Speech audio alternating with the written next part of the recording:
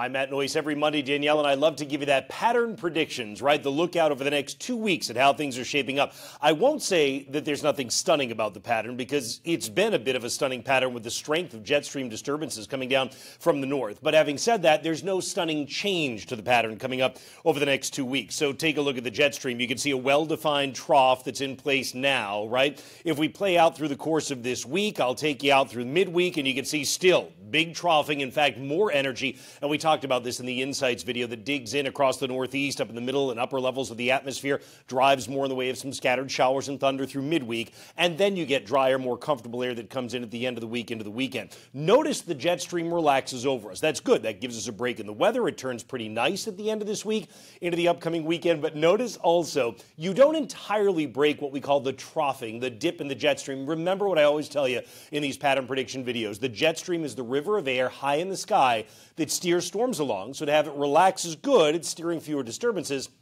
but it also separates cool air to the north from warm to the south. So as it starts to ride northward next week on top of us, that opens the door to warmer air. That's why in our app, if you look at the 14-day forecast for your location anywhere in New England, you'll actually see mostly warmer temperatures next week than you have this week because the jet stream rides north a little bit and relaxes a little bit. But what's interesting is by the end of the 14-day forecast, look at this, you're getting right back into it. That's why I say it's not that it's not stunning. I mean, you keep getting these shots of northern energy that dig in, and every time they come in, it raises the risk of downpours and thunderstorms to be scattered around.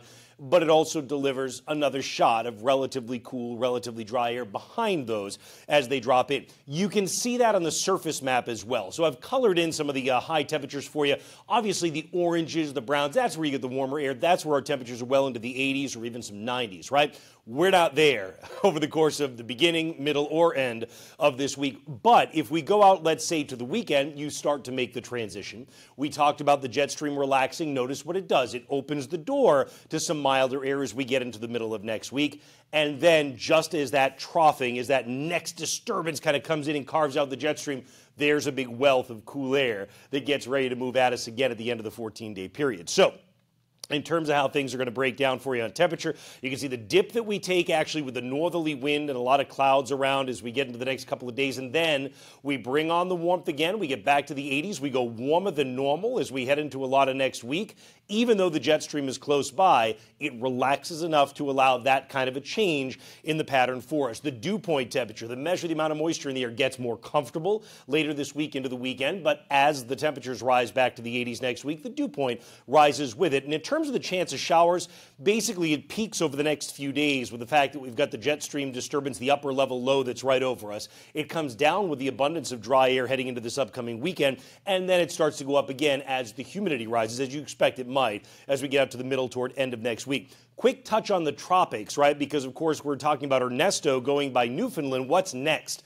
Nothing for now. Actually, when you look at the predicted Saharan dust blowing off the Sahara Desert oftentimes, of course, is associated with dry air. Dry air is not real favorable for storms to develop out in the tropics. So notice there's not a ton, to be honest with you, of Saharan dust, but there is actually some wind shear that's out there, wind going in different directions, and that's not necessarily favorable for tropical systems to develop. So this week, probably not much. Next week signals that things may become more favorable. Actually, here's the favorability plot. The red is favorable. Notice the big areas of unfavorable for tropical development here. A lot of that driven by that wind shear I was telling you about. But as we get toward next weekend, you start to see more favorability filling in. And this is why I wouldn't be surprised if we have waves that can develop, and maybe a couple waves that can develop as we get into next week. All right? If you want to get the 14-day anytime and watch as it changes, at least now you know what's driving it and why the numbers and data look the way they do as they update in that 14-day forecast. You can do it by downloading our app. Noyce's 1 Degree Outside weather app off of both the Apple App Store